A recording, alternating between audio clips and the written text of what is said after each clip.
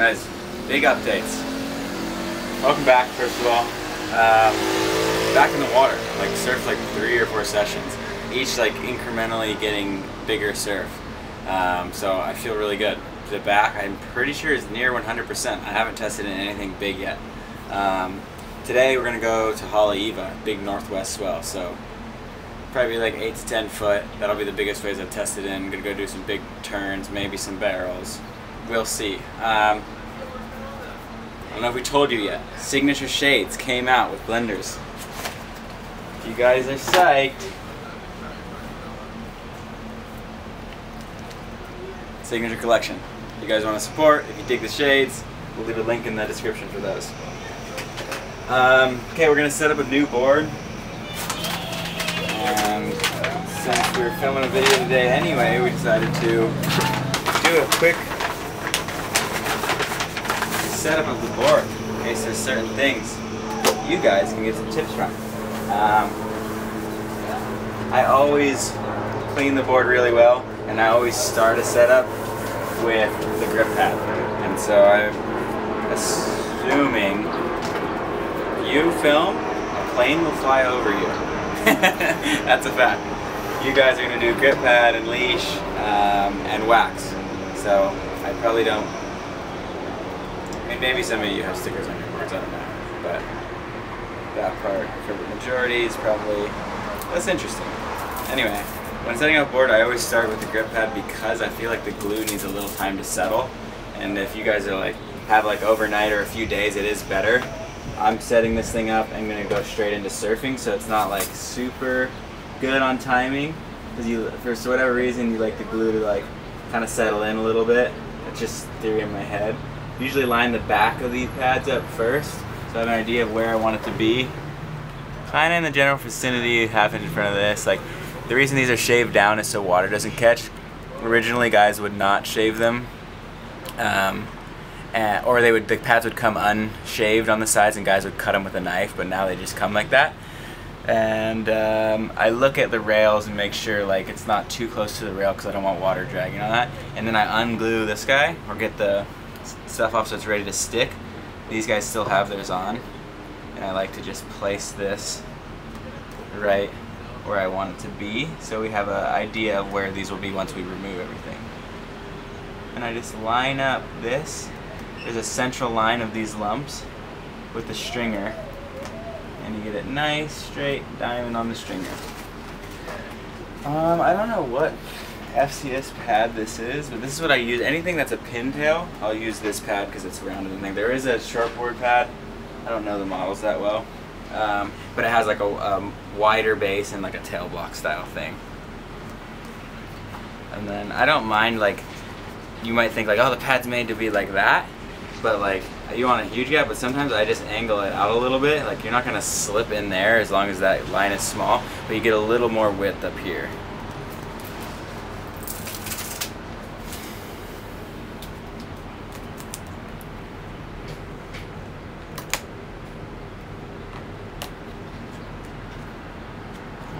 Just go like that. Okay. And then this is a 6.2 epoxy board, which I like for doing like turn stuff. It's all light and maneuverable. Tank model, so a little extra volume than the next step. I ordered more tanks for the travels this year, more volume with less board for some of like the slab stuff. So we'll be testing this board on turns today, but ideally it'll be a great slab board as well. And I'll use my signature FCS fins in it. And for a 6.2, I'll probably just keep the 6-foot leash. Usually you want to go a leash a little longer than the board is. If I was serving like pipe or something, I mean, maybe even today I'll use a 7-foot leash, but probably use a 6-foot leash.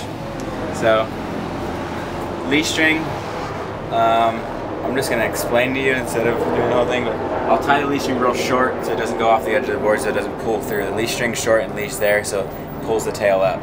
And I'll be using my fins, my sticker up, wax up, and we will see you at Haleiwa. You lost? I don't know if I'm gonna pull this parking. Yeah, turning into left-hand spots on a tight is not it. The back end. You gotta always back in. Drive past, get your rear tire just past the line, and then whip it around. I'm teaching Nate how to drive the Sierras. You are the worst driver. Driving lessons with Zoard, presented by GMC. Shout out to our boy Justin. Oh, have to give a huge shout out. Forgot to do this to my boy, my favorite subscriber, Zuko. He is our uncle's son. He loves Minecraft, video games, and our YouTube channel. We love you, Zuko. And Saodi, his sister. Savage. That's it. That's all I got for you.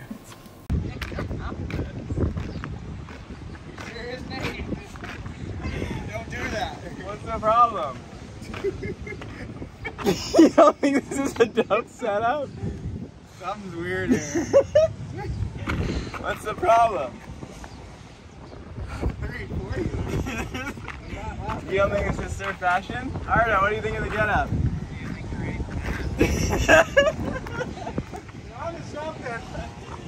Hey, nobody's stronger than the sun.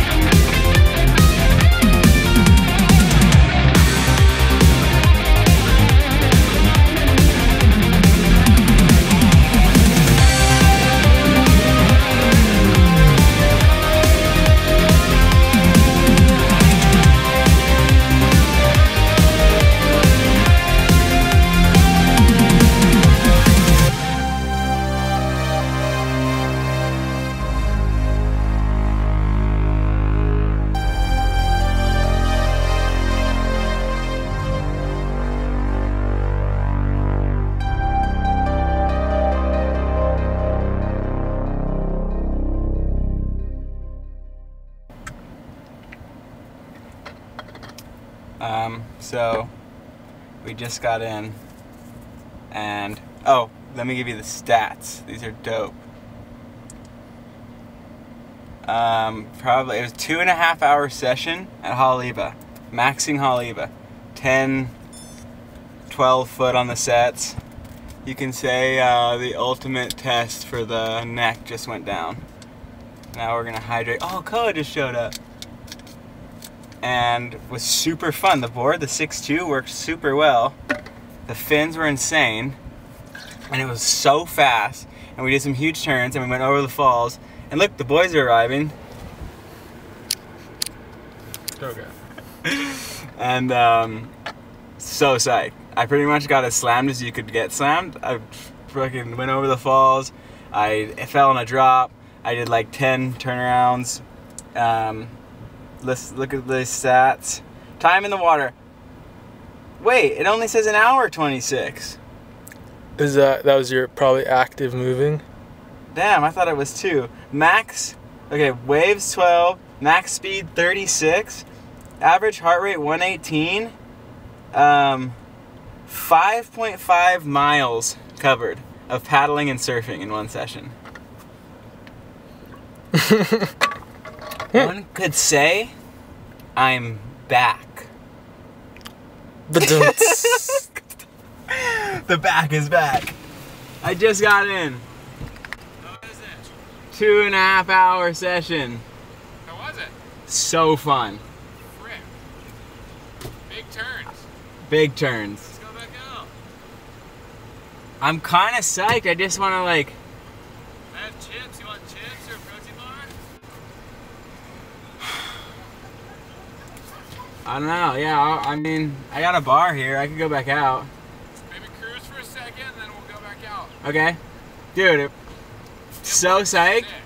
Big car sections, like second wave of the set. There's barrels. Blasted the lip, went over the falls, completely exploded, no pain. Did like 8 go-arounds, cartwheeled on a drop. I'm tested. Sick. I'm 100%. Your bone, when you break it, comes back stronger. That's my guy. Break more bones. That wave's drained. Yeah, there's barrels. It's sick. Yeah, Oh my god, you can rip the fuck out of that wave. it's firing. Holy shit, what'd you ride? My 6.2 epoxy, and it was just so fast and whippy. People are talking. Are they? Or just you? Just me and you, pal. It's me and you on the podcast. People talking like just me and you. Just us, my bro. I'm fucking out there. Yeah, okay, give me a second. I'm gonna drink my little hydrator and go. I got all kinds of food right here. Oh, sick. Oh, you got your little pack from yesterday? Yeah, I got. Come on over. I'll come to the kitchen. I got orange, I got these. We're coming over. Yours. Friends are here. You know what? We're gonna go back out. We're just way too surf psyched right now. Okay. Wait. Okay. We were gonna go and do things like resting and hydrating, which we did do hydrating, but the resting part, we're not so good at that. And my dear friend Koa pulled up, so he doesn't want to surf by himself. We're gonna go back out to Haleiwa, and we're gonna do much more paddling than we initially suspected today. But that's okay, because we've been training for 6 weeks straight, and we finally get to put it to use in the water. So, you take that information and do with it whatever you want to do. Zoard will be on the beach, are going back out. But first, caffeine. Super brain.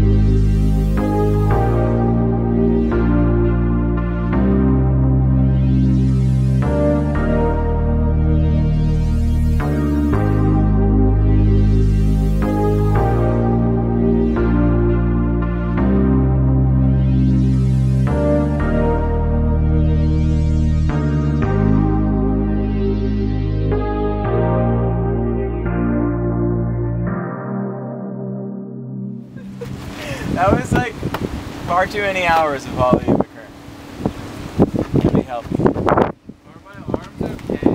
No. My shoulders? Not good. I think over the 6 weeks of not surfing, I thought I was all in shape. my ears opened up. My ear canals got too wide. Laying down with your head up like this. Need them to close back up and hold water out. It's the most Need calories. Let's look. Session number 2. What's the stats? serious I logged it as a cycling event. Why? I don't know. Where do you want to go? Kuaina? Yeah. Let's go. That sounds good. Okay. So it would do that. That's me surfing. And then But doesn't the surfing one do that too? not that's really the same. Average max heart rate 150 on a surf, so pretty low compared to a workout. Average 110. Total descent. Whoa. Total ascent 18,000 feet. Wait. I think the water that's me confused going it. up and down. Maybe. That's how much I got. No. Come on. There's no way. You got worked 10,000 feet. Yeah, I did. I did so many cartwheels. You don't believe it? That's on you. Sorry about Zoard, guys. He doubts my elevation. He assumes my elevation gain. Okay, 473 calories burned. Average speed 4 miles per hour. Pretty slow. 1 hour 10. Distance 4.6 miles. So paddling, surfing combined today. This was 5.5 the first session. 10 miles. I snowboarded 15 miles. I don't think that's true. That's all we got for today. We're gonna go eat some burgers with mayonnaise and fries. Ranch dressing, superfood. Keep your calories up. Stay thirsty. Stay hungry. Grind set 2023. Stock market, money, making money in the markets. Finance. Financial data, institutions. Analytics, YouTube analytics, data, finance, trading. Stock market. YouTube, Banking. Take that information. Oh, banking. Chase. Finance. Bank of Hawaii. Bank of Personal America. finances. Take your finances into your own hands. Financing your finances. Today I actually made a small put trade on the market. Gained $33, so paying for lunch today. I made the same trade and made $740. Whoa, Zoard's paying for lunch today. Congratulations, you screwed yourself. Nate held his puts for 2 minutes. I held my puts for 30 minutes. Kuaina. Onward. Lead the way. I literally sold my puts God's at the glory. bottom. I went and looked back. If I would have held them, I would have lost it. I would have been down bad. I held those puts until I bought one, and I made a 35% gain on it, which was actually $33. But you actually made a higher percent gain. I bought 10 and I made like a 20-something% gain. And if both of us had held, if I had held mine, it would have been a 200% gain. But that's okay. We took a Shit. gain on the day, clean gain. Took profits. We're out. We're gonna wait, see what happens tomorrow. Banks are failing. Talking about Silicon Valley. Bank possibly going under. Who will bail it out? We don't know. If it Well- doesn't get bailed out, could it cause what they call a bank run? I don't know. But it seemed like a short kind of environment. So we shorted. If they bail that bank out, we might turn bullish. I literally woke up and had like 1 minute to decide to buy puts, and I was like, just do it. Because I literally called you and you woke up out of a dead sleep and I said, Zoard, the banks are failing. What are you gonna do about it? You're like, fuck. I haven't put on a trade in like a week. Okay, I'm shorting it. That's my favorite thing to do. Call my friends, wake them up. Make the trade. Make the trade. Make the trade. Buy now. Sell, sell, sell. Whoa. Okay. That's all we got. I gotta go. Where's my... Oh, there it is. There we go. Okay, bring it on up. Sorry, is that yours? Burger's mine. They gave you a lot of tomatoes.